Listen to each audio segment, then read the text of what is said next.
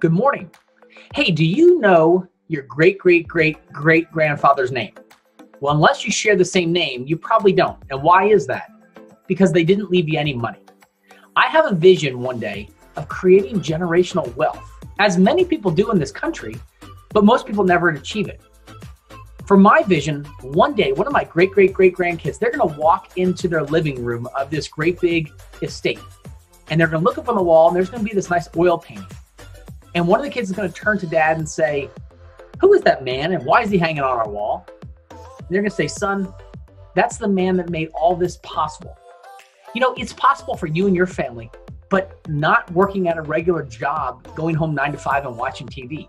You have to do it through things like entrepreneurship or financially planning ahead, having passive income and having generational wealth grow generation over generation.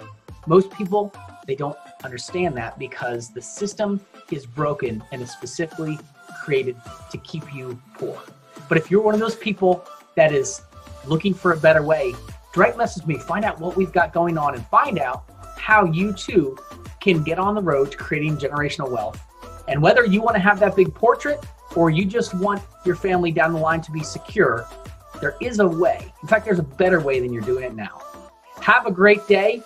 It's Tuesday, so go out and make it a great week, in fact. This is Andy Larson, Charleston's Connector.